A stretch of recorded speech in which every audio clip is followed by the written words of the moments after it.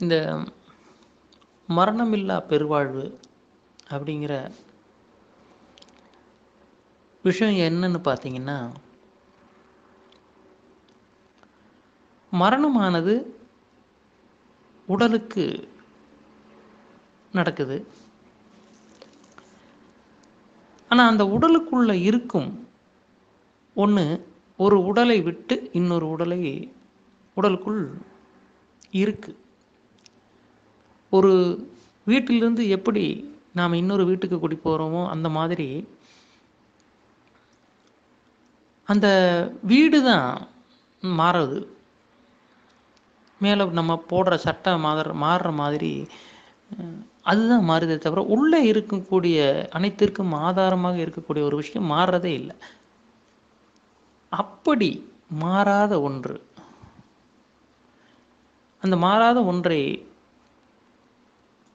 கண்டவங்க தான் இந்த வார்த்தையை சொல்லியிருக்காங்க, மரணம் இல்லாத பெருவாழ்வு அப்படின்னு. அப்படி அவங்க என்ன புரிஞ்சுக்கிட்டாங்க அப்படின்னா, இந்த மாறக்கூடிய விஷயம் நான் அல்ல, எது மாறாமல் இருக்கிறதோ, எது நிலைத்திருக்கிறதோ அதுதான் நான் அப்படிங்கிறத அவங்க உணர்ந்துட்டாங்க. இந்த மேலே இருக்கக்கூடிய உடலானது அழிந்து போனாலும் அந்த உடலுக்கு ஆதாரமாக இருக்கக்கூடிய அந்த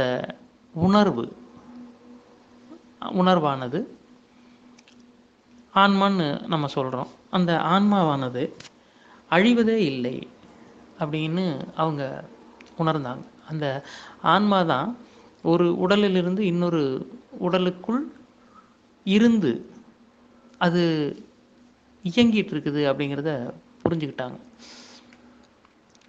அப்போது இந்த உடலுக்கு வேண்டுமான அழிவு இருக்கலாம், ஆனால் அந்த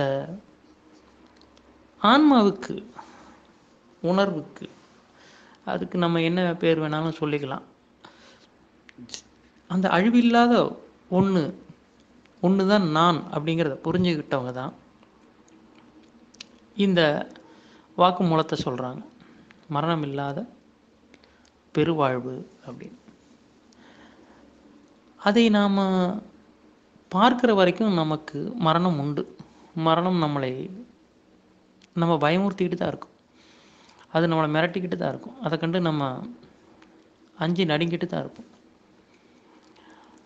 ஆனால் அப்படி நமக்குள்ளே இருக்கிற ஒன்றுக்கு மரணம் இல்லை அப்படின்னு யாரெல்லாம் புரிஞ்சுக்கிறாங்களோ அவங்களுக்கு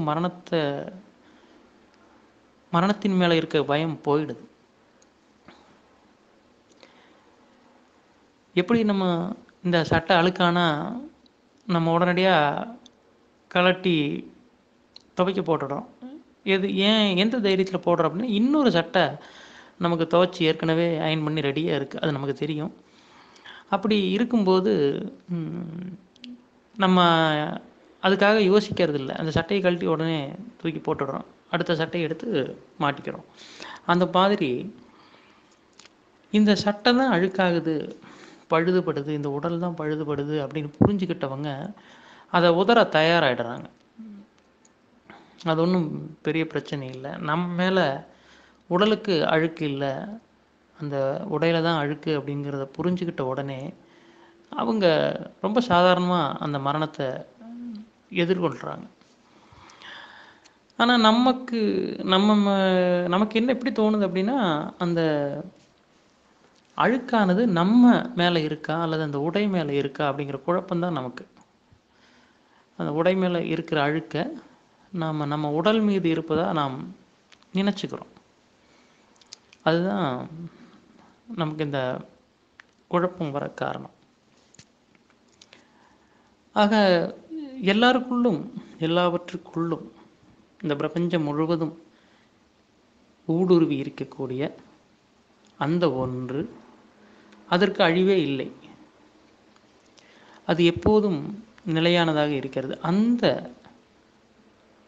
ஒரு விஷயத்தை, அந்த எல்லாவற்றிற்கும் அடிப்படையான ஒரு விஷயத்தை யாரெல்லாம் கண்டார்களோ அவர்கள் எல்லோரும் சொல்லும் வார்த்தை தான் இந்த மரணமில்லா பெருவாழ்வு என்பது. ஏனென்றால் அவர்கள் தங்களை ஒரு உடலாகவோ மனமாகவோ கருதி கொள்வது இல்லை. எங்கும் நிறைந்திருக்கும் இந்த உணர்வாகத்தான் அவர்கள் தங்களை உணர்கிறார்கள். அப்படி உணரும்போது அந்த உணர்வுக்கு அழிவு இல்லை என்பதை அவர்கள் புரிந்து கொள்கிறார்கள். எனவே இந்த மேல் தோல், இந்த ஓடுகள் வேண்டுமானால் மாறிக்கொண்டே இருக்கலாம், ஆனால் அந்த உள்ளே இருக்கும் சாரம் மாறுவதில்லை அப்படிங்கிறதான் அவங்க புரிஞ்சுக்கிட்ட விஷயம். எனவே யாரெல்லாம் தமக்குள் இருக்கும் அந்த உணர்வு அப்படிங்கிற ஒரு விஷயத்தை உணர்கிறாங்களோ, புரிஞ்சுக்கிறாங்களோ, அவங்களுக்கு எல்லாமே மரணம் இல்லை.